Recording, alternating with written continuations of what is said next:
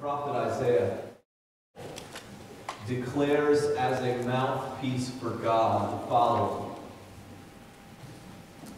"For my thoughts are not your thoughts, neither are your ways my ways, declares the Lord. For as the heavens are higher than the earth, so are my ways higher than your ways, and my thoughts higher than your thoughts." Some moments of our lives and some texts of Scripture remind us of what Isaiah spoke. Some moments of our lives and some texts of Scripture help us recapture what we might call an appropriate level of awe towards God. An appropriate feeling of being in wonder, being in reverential fear, awe towards God, His Word, and His ways. For example, in our normal lives, I think there are many awe-inspiring moments, such as the birth of a child. That's awesome! It's a miracle! I can't stand to watch it. It nearly makes me pass out every time. But I walk away saying, what just happened there? Awesome! How about that first time you went to see, and you can fill the blank, Niagara Falls, the Grand Canyon, that overlook up high in the Smoky Mountains, and that feeling that you felt in that moment as you soaked in the grandeur of God's creation. How do we describe it? It was awesome. How about your first love note? The one that made you feel wiggly, queasy. The one that hit you deep. Awesome. Then we get older, and perhaps it's passing that board or that examination, obtaining some sort of certification. An awesome moment of our lives. Men, this time of year, perhaps you're one, you finally sit down in front of the 60-inch 4K TV with surround sound and soak in the game. In that moment, this is awesome! Expensive, but awesome! Or moms, how about watching your child and experiencing the joy vicariously as they deliver their first performance, their first speech, their first solo. They score their first bucket, they get their first hit. And in that moment, the recognition, this parenting thing is awesome.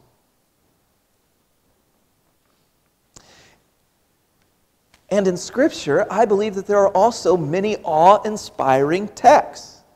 And I don't think you have to look hard to find them. For instance, Genesis 1:1. In the beginning, God created the heaven and the earth. The earth was without form and void, and darkness was upon the deep, and the Spirit of God moved upon the face of the waters. And God said, "Let there be light." And there's light. How do you respond to a God who speaks and nothing becomes something? There's only one response. Jaw hits the floor. I'm in awe. And then in Genesis 3:9, after Adam rebels, not only rebelling, he flees the presence of God. And while we would expect an angry God, a God who is seeking to wipe out the rebels, what we find in Genesis 3:9 is a God who now pursues the rebels. And God cries out, "Where are you, Adam?" And in that moment, how do you respond to that? A God who, when He should wipe me out, instead extends to me mercy and grace and invites me back into fellowship with Him. How do you respond to that? I'm overwhelmed. I'm trembling with fear. There's a sense of awe. Or you get to the next chapter, Genesis 4:6. Cain's sacrifice has been rejected, and he's pouting. And again, in a moment where you expect God to rebuke Cain, God to come hard against Cain, what does God do? It's so surprising. And understanding His infinite holiness and His justice, it's awe-inspiring. God says to Cain, "Why are you angry? You're confronted with a God who pleads for sinners to turn from their sin." These are awe-inspiring texts of Scripture. Daniel 9, 20 through 27 is, for me, and I hope it will be for you, an awe-inspiring text. Now, lest you for a moment think that this is unimportant, I want to quickly remind you that awe is something that every one of us conscientiously or subconsciously seeks. Because all of us have been wired by God to seek our own satisfaction.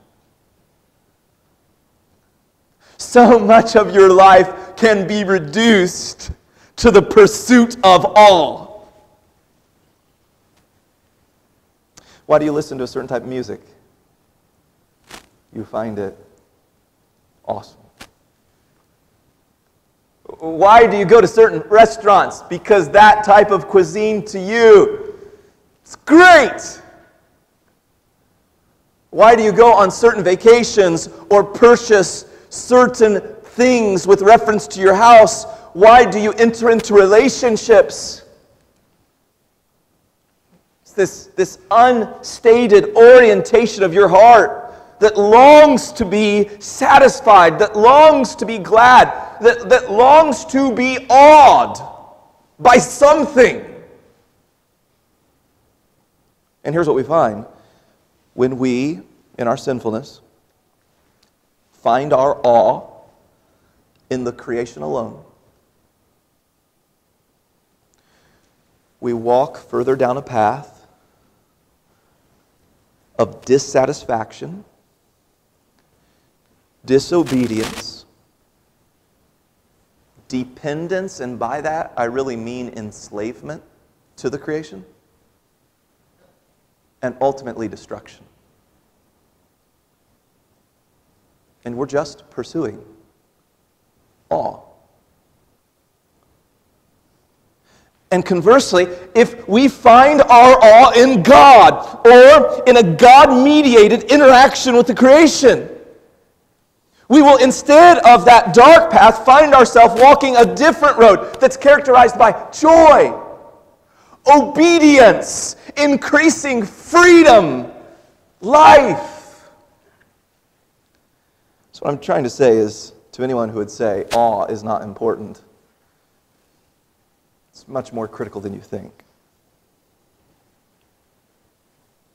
May I ask you a couple probing questions this morning? Are you right now discontented with life?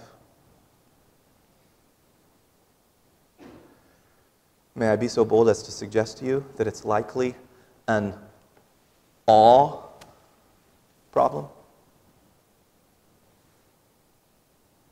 Do you find yourself right now really enslaved or increasingly trapped by a besetting sin, an addiction, a stubborn habit? Believe it or not, at the core of that struggle is an awe problem. Right now, are you overwhelmed by your circumstances, weary, and perpetually seeking life's escapes? Netflix, Facebook, your favorite hobby, another football game. Can I get a witness, ladies? Another football game. More Fox News or CNN.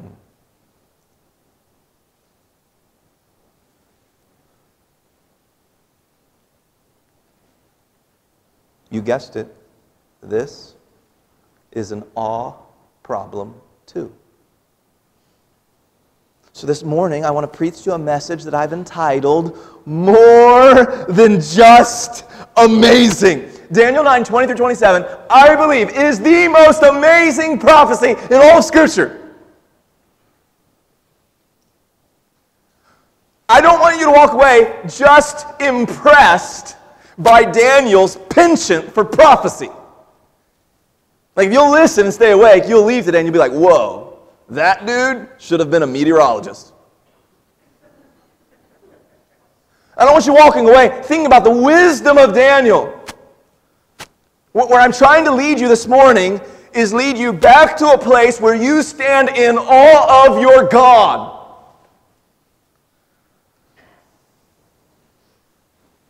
I believe that Daniel 9, 20 through 27 is well suited for the task. And after we pray here in a moment, I want to lead you down this path by asking you a series of questions. That will be the structure of the sermon, 6 questions. We'll try to move rapidly. I'm warning you, this is a little different, but I think you'll think it's thoroughly biblical. I think I can convince you of that. Let's pray. Lord, help us. If there's any agenda in my heart, it's I want these dear, beloved people to be where I have been. That place of awe. What power. What transcendence. What might. What beauty. What order. What success we are confronted with here. And Lord, I pray that for every one of us we would see our King more victorious than we've ever seen him before. That we would have a greater appreciation of the cross and what our King accomplishes for us there. This can only be done through the gracious work of the Holy Spirit. We beg the work of the Spirit in this hour, in Jesus' name. Amen. Question number 1 is this. Listen carefully. What's happening in our text? All right, question number 1. Really, it's the question you should ask every time you sit down to read the Bible. What's happening in the text? Just don't dive in. The water could be freezing. Check the temperature. What's happening in the text? Now, if you weren't able to be with us last week, you should really go back and watch that. Daniel chapter 9 begins with Daniel studying the prophet Jeremiah. We think he's in chapter 25 and chapter 29, and as he studies Jeremiah's prophecies, he discerns the times in which he lives. You see, Daniel was a child of the exile. Daniel, through studying the prophet Jeremiah, perceives the truth of Scripture that the physical exile of Israel, Israel's time period spent in Babylonian captivity, was predetermined by God to last for a duration of 70 years. It's plain in the text of Jeremiah, and Daniel perceives this. Daniel perceives that the prophet Jeremiah foretold that after 70 years, Babylon would fall. Not only would Babylon fall, but the Jews would physically return, the city would be rebuilt, the temple would be restored. And Daniel was rejoicing in his heart at the beginning of chapter 9 because he realized where he was in history. He was standing on the precipice. He's in his 80s. It's around 537 BC. The Babylonian Empire has just fallen. Cyrus is at the helm. The anointed ruler prophesied of by Isaiah has stepped into power. Daniel knows that the time is nearing for God to bring the exiles home. The ears of Yahweh are now open to the prayers of his people. And so what does Daniel do? As he believes the sovereignty of God, he also embraces his personal responsibility to pray. And so we see a beautiful prayer where he repents and he laments and he calls upon God. Oh God, forgive us. He's praying the prayer that Solomon encouraged all of God's people to pray if they ever found themselves in exile. my people who are called by my name will humble themselves and pray and turn from their wicked ways, then I will hear from heaven and I will forgive their sin and I will heal their land.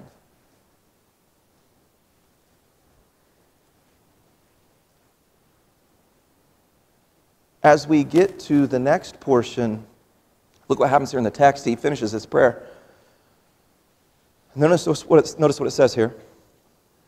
Verse 20, while I was speaking and praying and confessing my sin and the sin of my people Israel and presenting my supplication before the Lord my God for the holy mountain of my God, that's a reference to Jerusalem. Yea, while I was speaking in prayer, even the man Gabriel, whom I had seen in the vision at the beginning, being caused to fly swiftly, he touched me about the time of the evening oblation, and he informed me, and he talked with me, and he said, O Daniel, I am now come forth to give you skill and understanding. At the beginning of your supplication, the commandment came forth, and I am come to show you, for you are greatly loved. Therefore, understand the matter and consider the vision.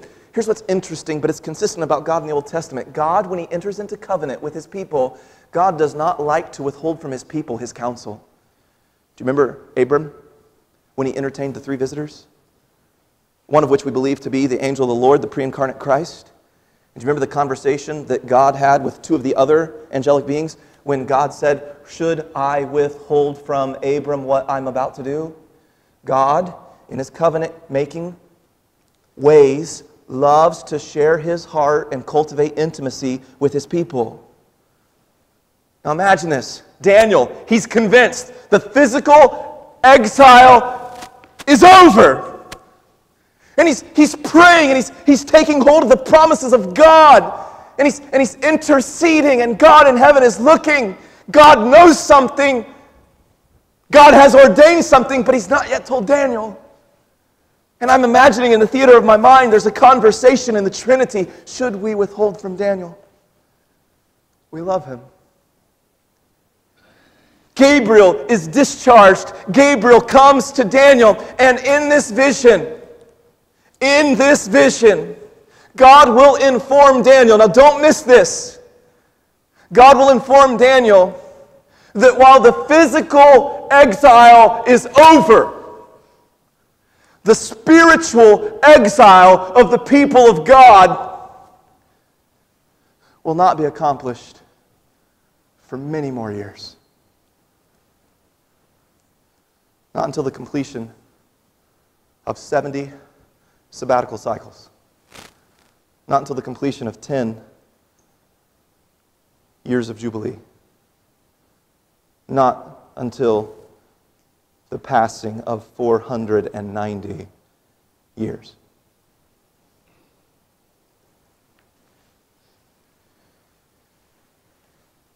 God is going to remind Daniel that the second Exodus will occur in 2 stages.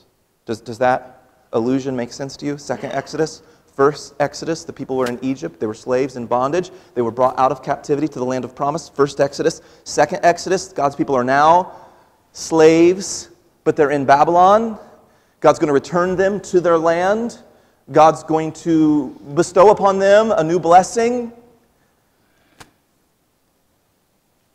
Daniel understands the first part, the physical return. He's discerned it from the prophet Jeremiah. Stage 2, the spiritual return to Yahweh. It's going to take some time. And God's even sovereign over that. Stage 1 will happen in Daniel's day through the anointed King Cyrus. Stage 2 will happen many years from Daniel through another anointed ruler. In fact, the very first song this morning was centered on him. The Messiah, named Jesus. So in summary, I answer the first question, what's happening in our text, with this statement: God is revealing to Daniel the timing of when the spiritual exile will truly end for the people of God. Question number 2. We've looked at what's happening. Question number 2, when will this happen? When will the people of God, more than just live in the land, when will the people of God spiritually be connected to Yahweh again? When will sin be ultimately dealt with? When will everlasting righteousness break into humanity? When? Let's look at our text, starting in verse 24. 70 weeks. A very literal translation would be this, 77s. We're not told if it's days, months, weeks, as far as a unit goes, years. That's not disclosed for us. 77s are determined upon your people, Daniel. That's the Jewish people, the people of God. Upon your holy city, that's the city Jerusalem, the place where God dwells with his people. Now notice what the angel says will happen at the end of the 77s, at the end of the 70 sabbatical cycles, at the end of the 10 jubilees, the 490 years. What's going to happen?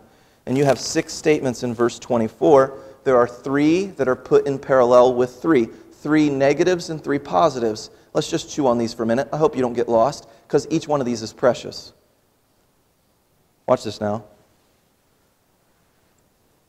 To finish the transgression. You could also translate it this way. To put an end to rebellion. So at the end of these 490 years, God is somehow, in a decisive way, going to deal with human rebellion. Can I get an amen? Any struggling rebel? Amen? But he doesn't stop there. To make an end of sins. This is a doctrine that we call expiation. The removal of our guilt from us. How many would long for all your guilt, all your shame, concerning all of your sins to be blotted out? To no longer be under condemnation. No more blood of bulls and goats. No more sacrifices. It'll happen at the end of 70 weeks. How many? Look what it says next. To make reconciliation for iniquity. This is an interesting phrase. It has the idea of propitiation. It's a doctrine that we call the penal substitution of Jesus, that when Jesus is on the cross, he bears God's specific and just wrath reserved towards your sin. Jesus drinks every last drop of that cup for you.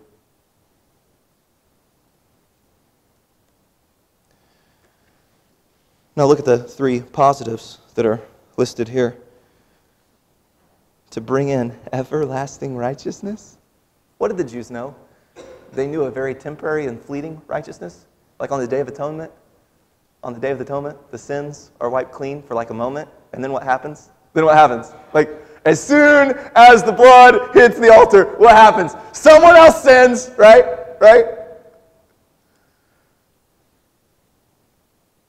The righteousness that the Jews had known up to this point, it was so fleeting.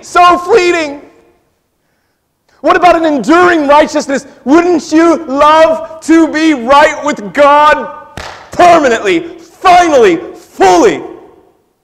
To no longer have to carry a weight of pleasing God because God somehow, in some way, has already been pleased on your behalf.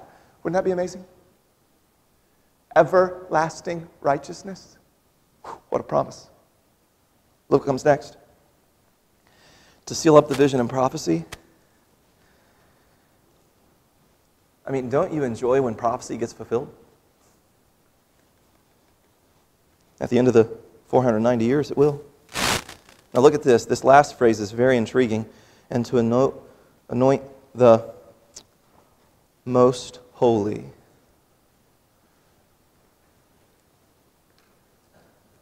To anoint the holy holy. Here's what's interesting. We don't know if it's a thing, place, or a person. It's specifically vague. But here's what we're told. At the end of the 77s, a thing or a person that is holy, holy will be anointed and recognized by all. Now, I'm going to tip my hand a little bit. I believe it's a person and a place. They're one. Jesus, who is the true temple of God. Now watch this. When will this happen? At the completion of a 490-year period. Question number 3. Who will cause this to happen? Like these good things that are advertised and promised. Who makes it happen? Now, you could initially, without even reading the text, because you're familiar with the themes of Daniel, you could initially answer, well, I'm sure it's the Most High God, the Sovereign One who rules the heavens and the kingdoms of men. Is that not a theme all throughout the book of Daniel? It is. And I would answer initially, oh, of course, God the Father, the Sovereign One in heaven, makes all that does happen, happen. Okay? But we cannot read the text and not be confronted with a important figure. Let's read the text and I'll try to highlight it for you. Look at verse 25. Know therefore and understand that from the going forth of the commandment to restore and build Jerusalem, we're going to have to find that in history. When was a command given to restore and rebuild Jerusalem? That's going to start the 77s. But then notice what it says next. Until that word, the commandment, that word goes forth, and until Messiah the Prince. Now notice that the 70 weeks are split into 3 parts. Shall be 7 weeks, and 62 weeks, and then in verse 26, and after 62 weeks, a reference to the 70th week. So we have an unnatural division of the 70s. But notice the focus is on a person, and I want to help you dive deeper into the English translation. That term that's translated the Messiah is a Hebrew term that means the anointed one, and the term that's translated prince is a very generic term that refers to a king, a ruler, an emperor, a governor. So there's going to be, here's what Daniel is finding out. There's going to be a word from God to cause the city to be rebuilt. There also, at some point in the future, is going to come a person, an anointed one, who will rule. Now, if you have any awareness of the other visions of Daniel, Daniel chapter 2, Daniel chapter 7, this is not the first time we're told about a rock not cut with hands that comes from the heavens. It's not the first time there's a son of Adam that steps out of the mass in the heavenly assembly who is given a kingdom that will not end. These are repeated themes in the book of Daniel. And we're told about someone who's going to come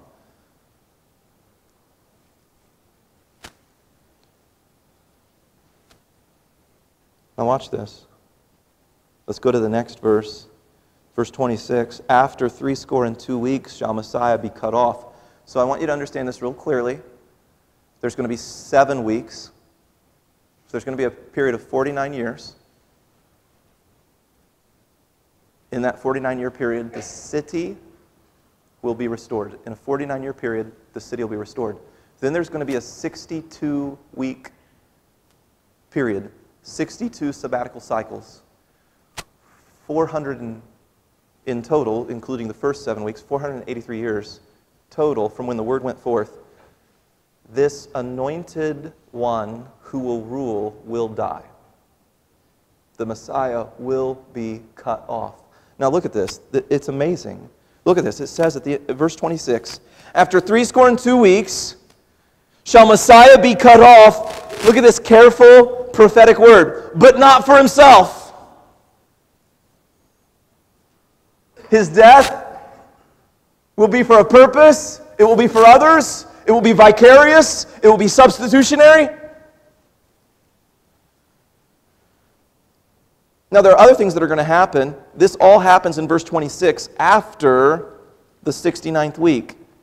I understand that to mean in the 70th week, the Messiah is cut off. In the 70th week, the people of the prince, the people of the Messiah, through their actions will cause the city and the temple to be destroyed. And all of this will usher in some sort of judgment. If you look at the end of verse 26, the end thereof shall be with a flood, and unto the end of the war desolations are determined. Now, verse 27, I'm going to suggest this to you. We're not to read this linear. That's what we would do based on our cultural context. A Jew would read this almost like a stereo setting, the left and right speaker. This is a recasting of verse 26. It's being recasted in verse 27. He, that is the Messiah, he will confirm a covenant with many for 1 week. That term many, I'll make a prophetic connection to that I think you'll find to be very helpful. Now watch this. In the midst of the 70th week, he, again, we're only introducing one person in this text. It is a Messiah. It is a ruler that will come. He will cause the sacrifice and oblation to cease. And for the overspreading of abominations, he'll make it desolate even until the consummation, and that determined shall be poured out upon the desolate. Let's stay on track with my questions. We're going to get to all the details that you might be curious about as we go through the questions. What I've asked so far, what's happening in our text, I've told you, God's telling Daniel, when will the spiritual exile be complete? Secondly, when will this happen? At the completion of 490 years, 77s. 3, who will cause this to happen? Yes, it's God, Yahweh, it's the High King of heaven, but this is all mediated through a Messiah, an anointed one, a prince that will come. Question number 4, how will he accomplish this? I just want you to pause for a minute. How will rebellion be dealt with? Guilt be removed? How will God's wrath be absorbed? How will everlasting righteousness break into humanity? How will prophecy be fulfilled? How will the holy place or person be anointed? When is all of this coming together? How will this be accomplished? My answer, we know it's through this Messiah, it's through this prince. How will it happen? Verse 26 and 27 informs us in 2 ways. In verse 26, through his cross work. He will be cut off, but not for himself. Isn't that ironic? The king is victorious through defeat. In dying, he brings life. But it's not just his crosswork, it's a new covenant that is confirmed. I want you to hold your place in Daniel 9, and if you'll entertain me for a moment, I want you to flip over to Isaiah 53. Isaiah 53. Turn there quickly.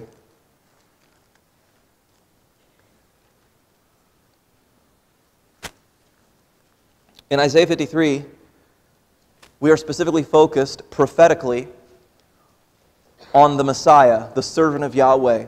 The servant of Yahweh is the one who brings Israel out of spiritual exile. I want you to focus in on verses 11 and 12. I want you to see that the prophet Isaiah seized upon a word. The word is translated in English, many. In our English translation, it appears 3 times. I believe that it could be translated in such a way to where it appears 4 times. And I think it's significant. I'll try not to lose you in the details. Let's look at verse 11 and 12. In Isaiah 53, the servant of Yahweh dies. Many of you are familiar with this text. He was wounded for our transgressions. He was bruised for our iniquity. The chastisement of our peace was upon him, and by his stripes we are healed. All we like sheep have gone astray. We've turned everyone to his own way. But the Lord laid on him, the servant of Yahweh, the iniquity of us all. It's talking about the cross. Verse 10, it pleased the Lord to bruise him. He put him to grief, and when he will make his soul an offering for sin, that connects us to Daniel 9, the Father will see his seed. He will prolong his days, that's resurrection, and the pleasure of the Lord shall prosper in his hand. That's the return from exile. Now watch this, verses 11 and 12. He shall see the travail of his soul, the Messiah's soul, and he, the Father, will be satisfied. By his knowledge, the gospel of the Messiah, shall my righteous servant justified. And read the next word with me. Many. For he will bear their iniquities. Verse 12, therefore will I divide him a portion with the great, and he shall divide the spoil with the... Now this word that's translated strong is a Hebrew word that has one of two meanings, strong or many. I think the context constrains the translation to be many. The emphasis that Isaiah wants you to understand is that what this servant does applies to many, many, many, many. And it's the same thing Daniel said. He'll make a covenant with many. Now watch this, verse 12. He'll divide the spoil with the, I would translate it, many, because he has poured out his soul unto death, and he was numbered with the transgressions, and he bare the sin of many. And he made intercession for the transgressors. Go back to Daniel 9. What I am suggesting to you is this, that Daniel, through this message of Gabriel, foresees that at an end of a period that he does not completely understand, at an end of 77s, there will be an anointed one, a ruler that will come. This anointed one and this ruler that will come, in the 70th week, he will be cut off. In the 70th week, in the midst of that 70th week, verse 27 will tell us that he makes a covenant with many. What did Jesus say on the night of his betrayal in the upper room? He turned the Passover into a new ordinance. And he lifted the cup when he had supped and he said, this cup is a new covenant in my blood. Now watch this. I'm in Daniel 9 again. I'm in Daniel 9 verse 27. He will confirm the covenant with many for 1 week. This is during the 70th week. And in the midst of the week, he will cause the sacrifice and the oblation to cease. Something that this Messiah does. We know he's cut off, but in being cut off, he causes an end of sacrifice. Do you recall something that was split as Jesus hung upon the cross? A veil in the temple. No more offerings. No more sacrifices. And for the overspreading of abominations, he will make it desolate. Judgment is going to come upon the holy city, even until the consummation, and that determined shall be poured out upon the desolate. All right, my other questions that I'm going to ask should address any questions you might have here in a minute. So let's quickly review, and I will hasten. What's happening in our text? God's talking about the end of the spiritual exile. When will this happen? At the completion of 70 weeks. Who will cause this to happen? Messiah the Prince. How will he accomplish it? Well, he will be cut off, and he will confirm a covenant. Question number 5. Did God keep his word? Did God keep his word?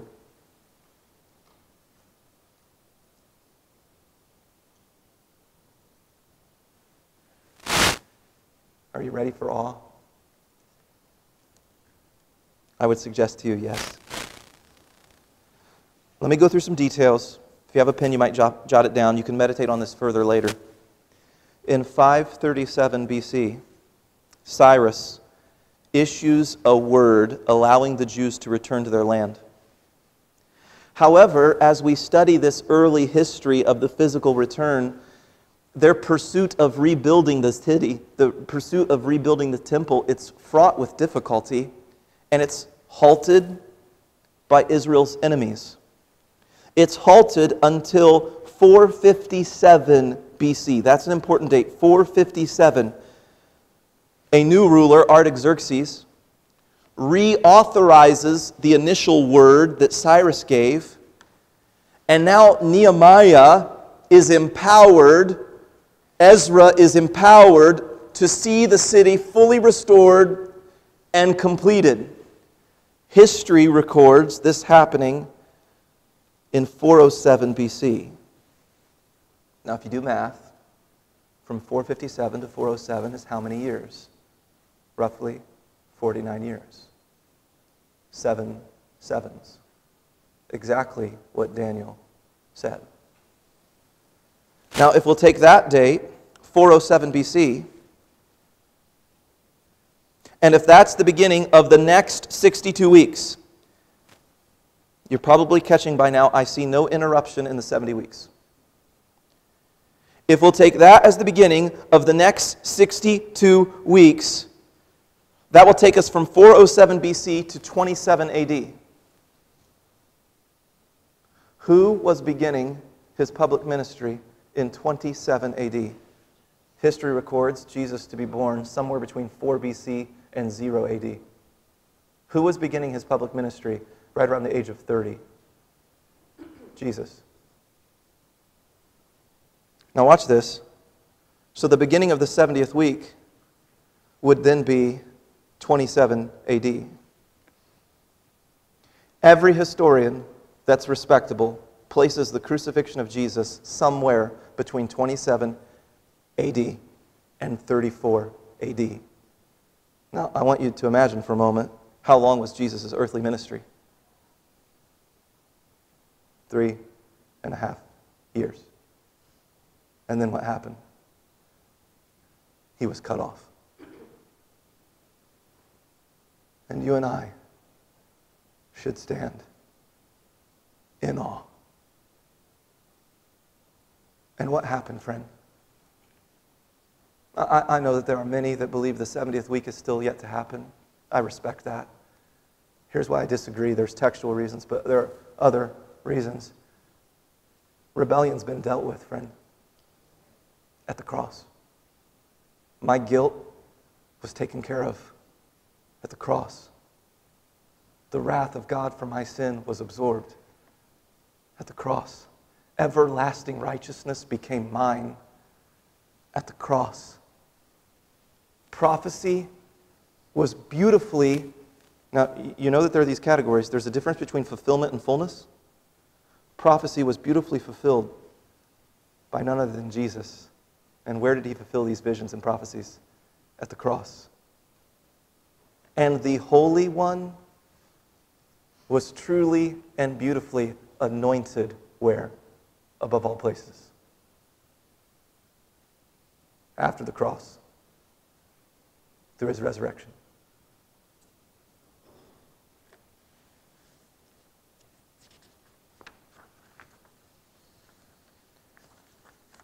Now someone might say, well, but Pastor, don't you understand that the city was not destroyed until 70 AD? I know.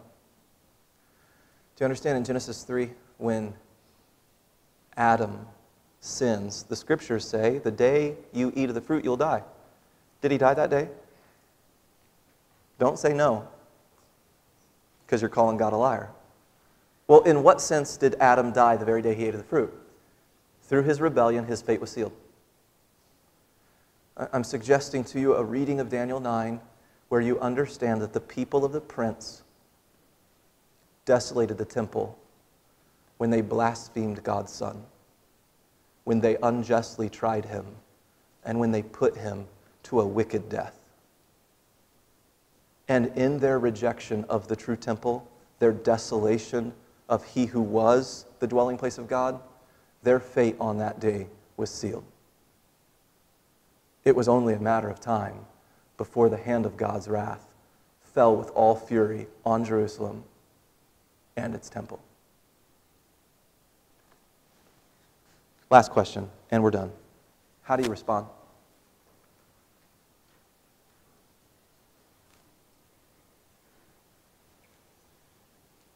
I have one answer. Awe. Let me remind you of what awe means. It's a reverential fear, and it's an overwhelming sense of wonder. Well, Pastor, what should I fear? And I say this with every ounce of seriousness in my body. You ought tremble to the point of death at desecrating God's temple. Jesus. The loving Father will not pardon anyone who rebelliously refuses to submit to his Son. There is a fate that awaits you that is far worse than the destruction of the Jewish city and temple in AD 70 by the Roman general Tacitus. There's a destruction far greater that awaits you if you deny him. You will pay hell.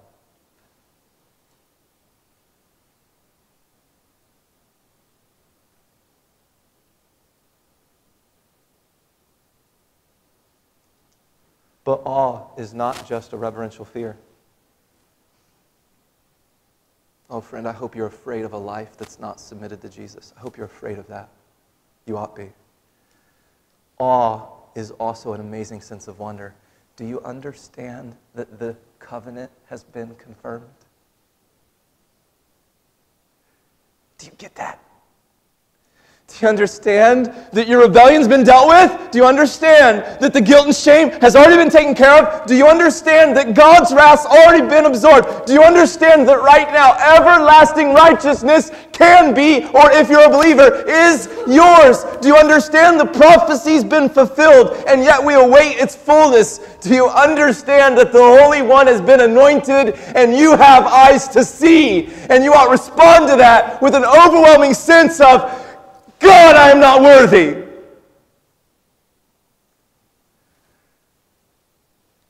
God, thank you. And that awe should fuel the way you treat your wife, the way you spend your money, the way you prioritize your schedule, your involvement in the local assembly, your commitment to God's Word, your heart for the nations, your love for King Jesus. How do I know that the covenant is mine? Do you know that Paul in Ephesians tells us? If you're a believer, you've received a down payment of that inheritance called who? The Holy Spirit. Amen. It's mine. It's mine. Man, I hope I just put you on shouting ground. It's mine.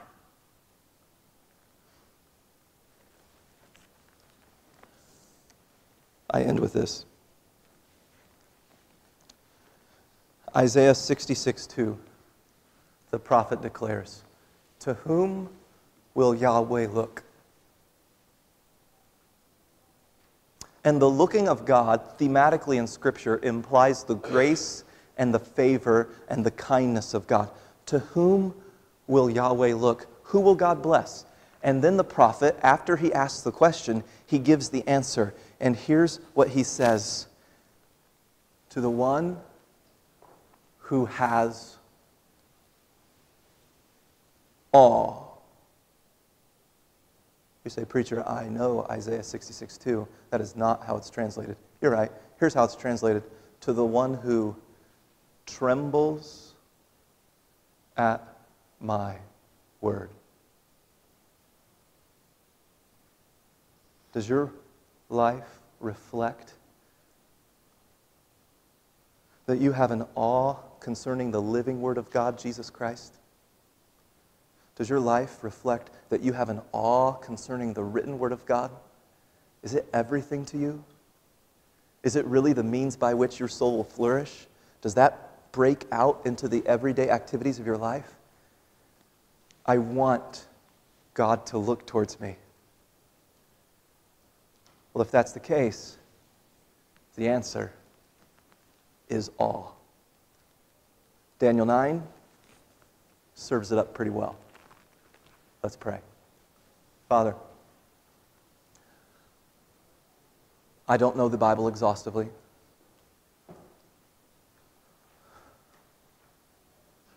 There might be small disputations that some would have.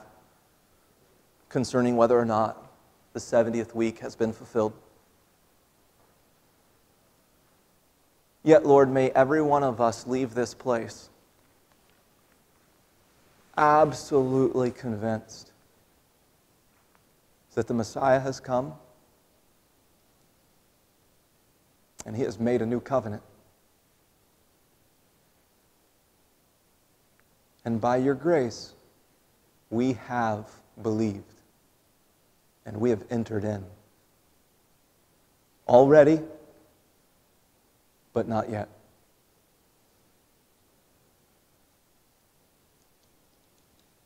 Lift our eyes off of our circumstances. Turn our affections away from this world as if it could satisfy.